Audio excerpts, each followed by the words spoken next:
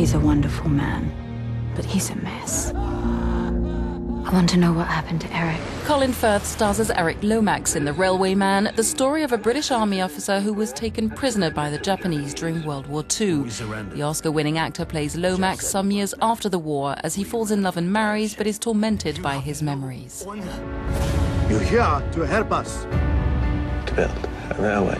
To prepare for the role, Firth spent time talking to Lomax himself, who died before the film was made. We'll live for revenge. All the research I needed and all the understanding, all the things I needed to get my imagination going came straight from Eric. And he was extremely trusting and very, very lucid and very courageous, really, in sharing what he shared.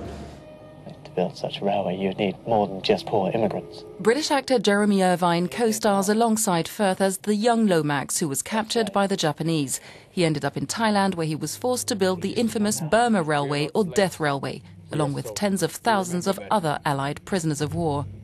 Playing the same character meant that Firth and Irvine didn't have any scenes together, but the pair worked closely together to make sure their portrayals of the veteran were consistent. We explore radio.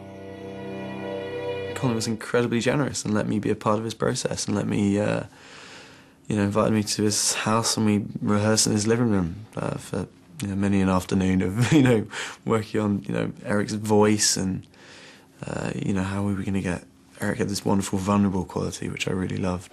He's alive. He's alive. Starring Nicole Kidman as Lomax's wife, The Railway Man follows the veteran as he dreams of revenge against his chief tormentor, whom he eventually meets after the war and forges a close relationship with. It's ultimately a story of reconciliation.